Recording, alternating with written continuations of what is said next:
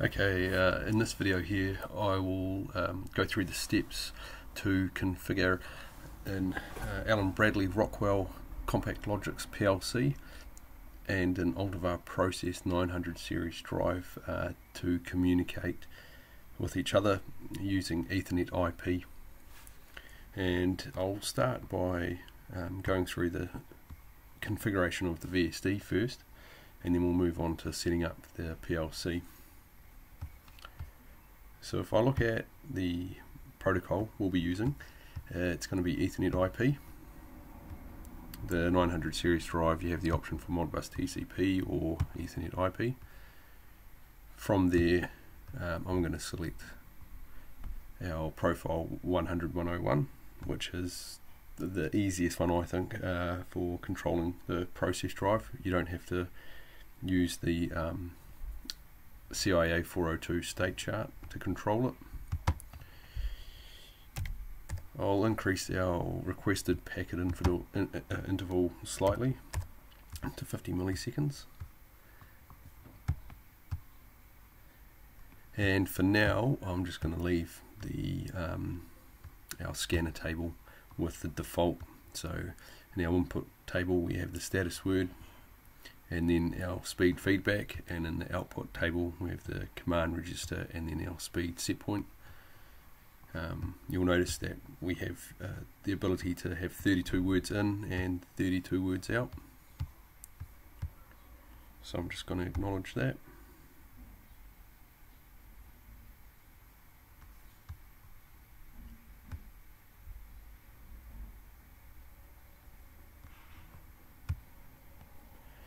It just takes a little while for the VSD to acknowledge it.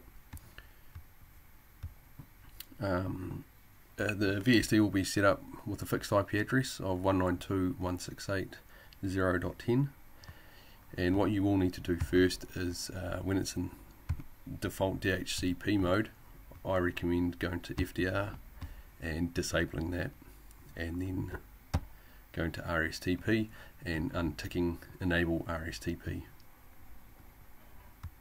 Once you've done that, you can then select fixed IP address and then give the VSD a fixed IP address.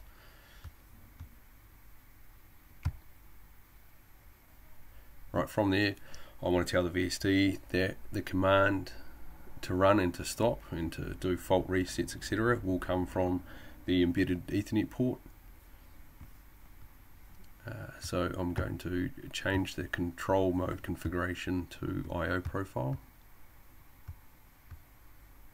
or IO mode. Hit enter. Our reference frequency is going to be from embedded Ethernet, and our command channel will also be from embedded Ethernet.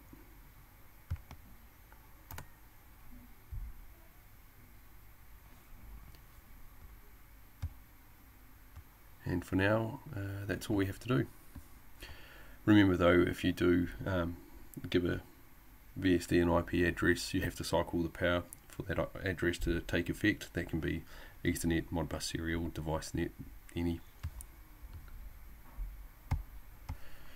Okay, I'll now set up the CompactLogix PLC using RSlogix 5000. So we've got an Ethernet port on our PLC, and I'm going to add a module which will be our process drive. So I'm going to select just a generic Ethernet module,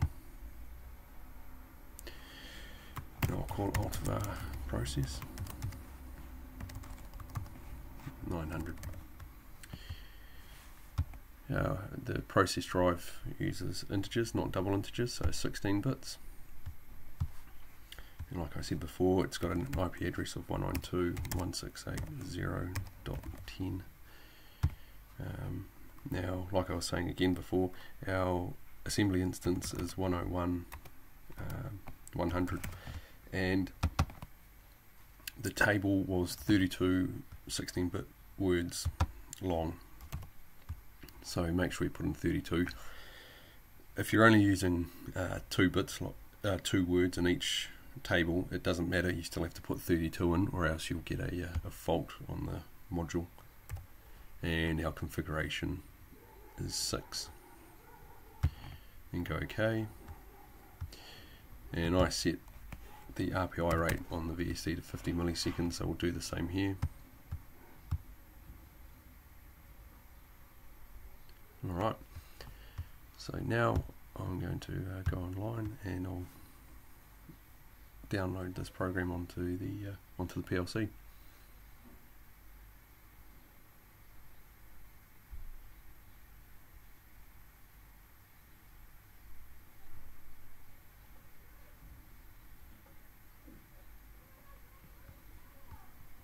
I'm going to download it.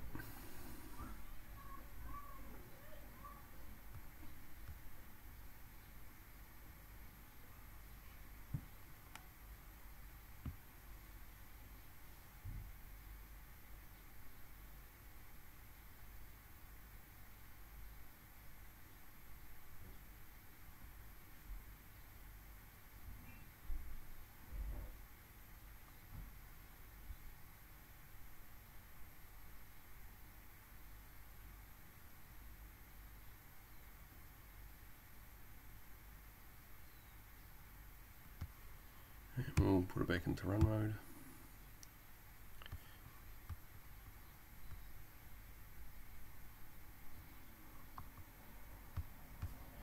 Right, now I made changes to the VSD, which probably need to be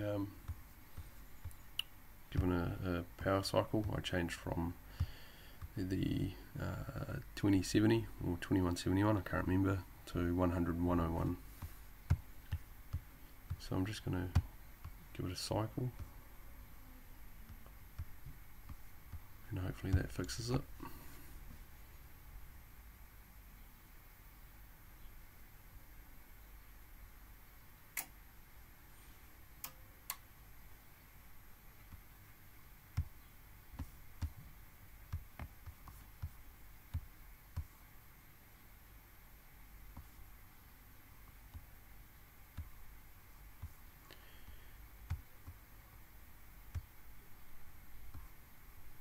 Okay, and now we're running. So it just needed a cycle.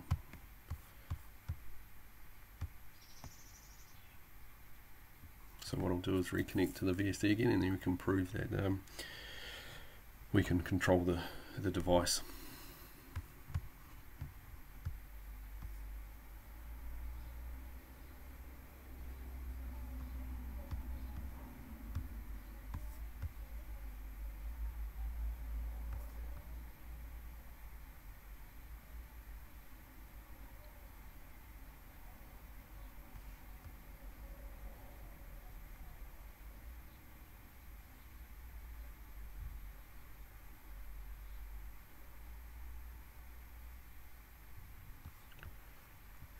So to show that we're controlling the device, I'll look at the output frequency of the motor.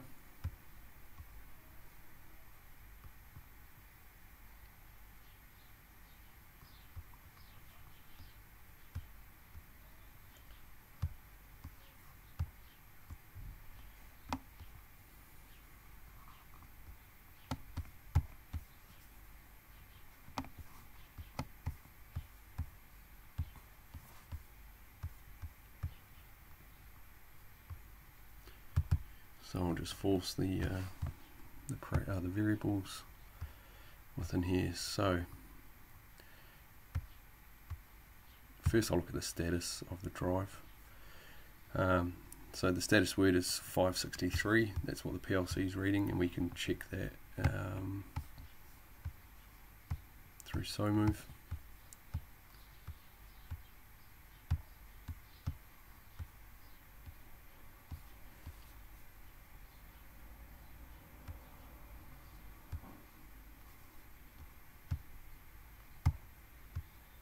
That there should be 563.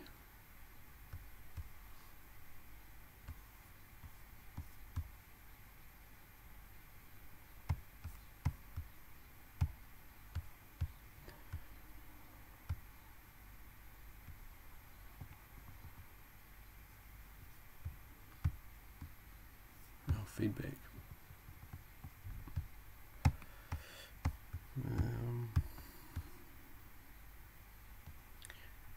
There we go. I just needed to refresh. So our COM scanner is 563, which is correct.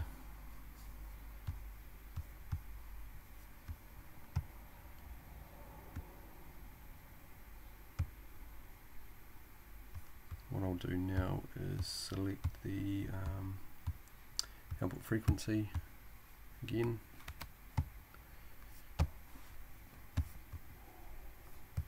And what we'll do is go to the command word.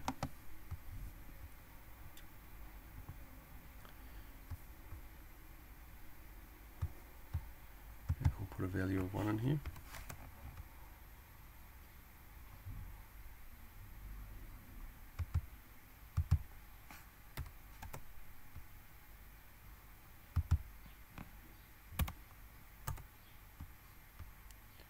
And our speed,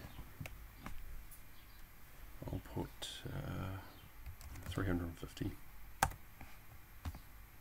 Now we'll go check our output. 35 Hertz. It's because our units for frequency are 0.1 Hertz, so 350 is 35. We can probably show the state of the drive by going to the control panel, and you can see the drive status. We're in run. So if I were to make this 0,